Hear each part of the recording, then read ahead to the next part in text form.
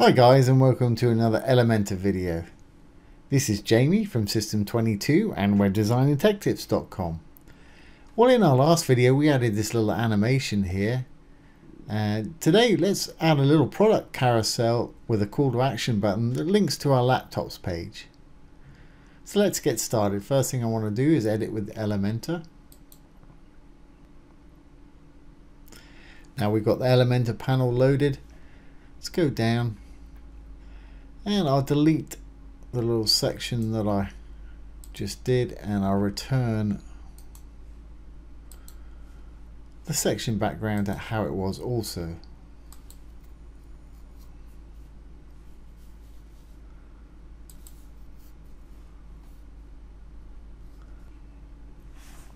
There we go, that's pretty much how it was last time.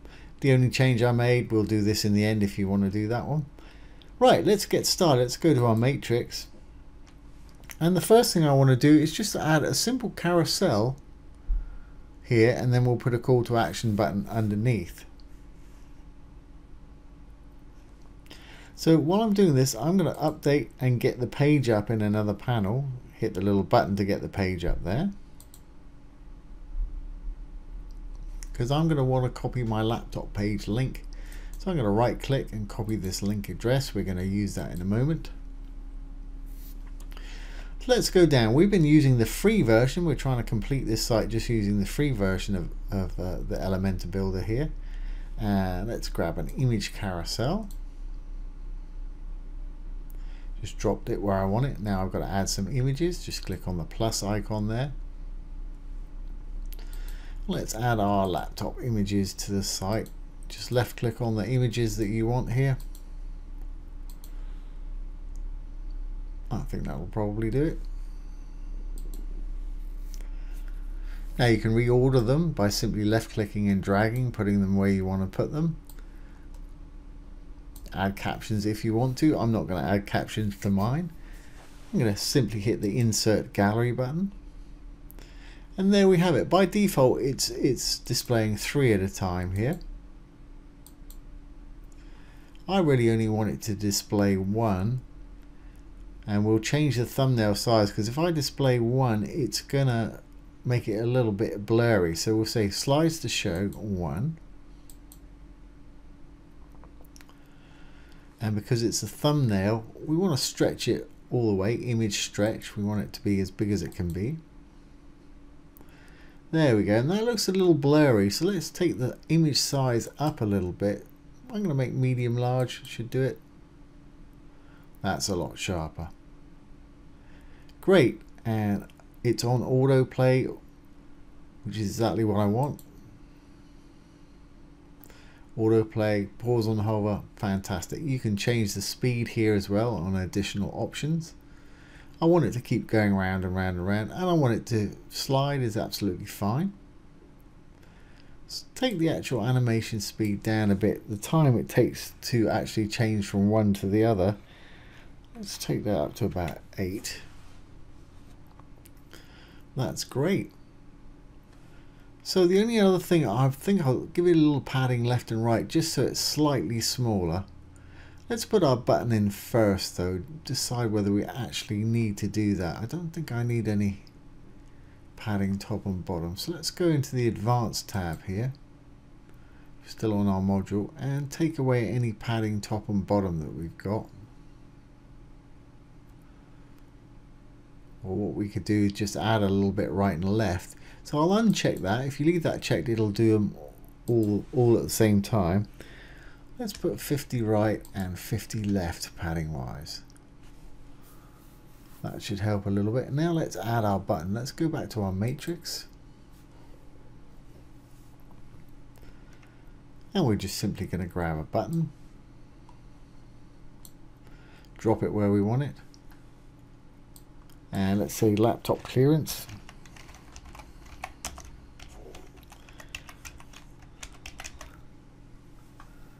I want that button to be in the middle. You can have it left, right, you can have it justified so it stretches the whole width. I think I'll just have mine in the middle for the time being. Now the link, that's where we want to put our laptop page link, which I just copied earlier on. Going to put that one in there. Now the button color itself, let's go over to our style. And here's the text color, that's white, that's fine. Background color, let's make that red like the rest of our store here. I want to make that button a lot bigger, so we can go back to our content. And here's the size. Let's make that extra large. I want it pretty big, but I don't want any corners on it. So we'll go back to style. Border type, border radius. That's what's giving it the corners. If I put 0 in there, that'll be square again. There we go, fantastic. Now my text, I think I'm just going to put that uppercase. So if I go into typography, size is fine, but I just want it to be capitalized. So I'm going to go to transform and hit uppercase. Great, that's just exactly what I want. Now the color on hover,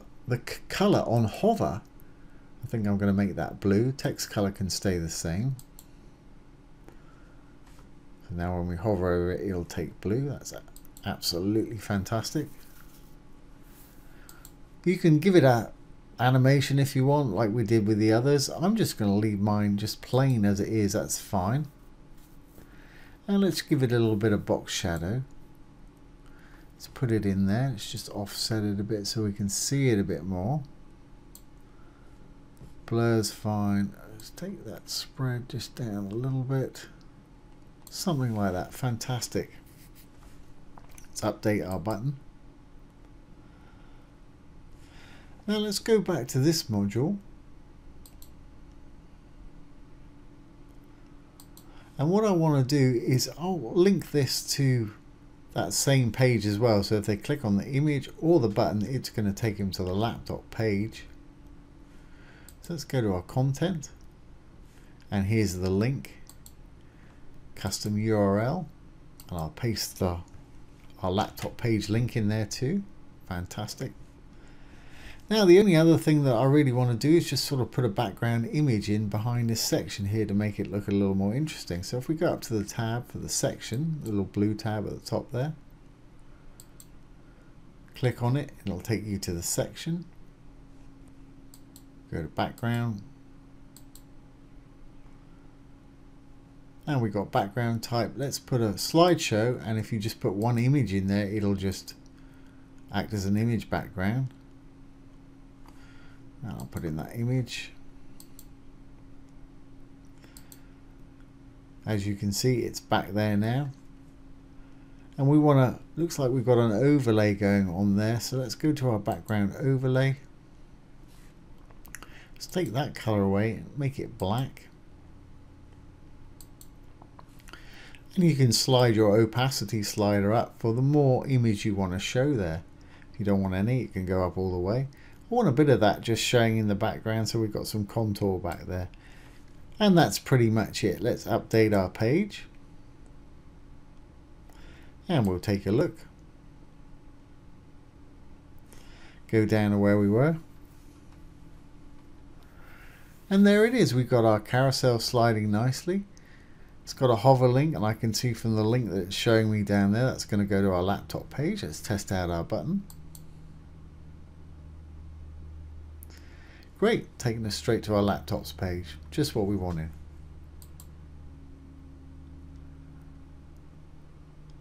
So there you have it. There's how to add a simple product carousel with a call to action button that takes you to the laptop page. So I hope you've enjoyed that and found it useful. If you have, please ring the bell, give it a thumbs up, comment, share, and subscribe to our YouTube channel. Once again, this has been Jamie with System22 and WebDesignTechTips.com. Thanks for watching. Have a great day.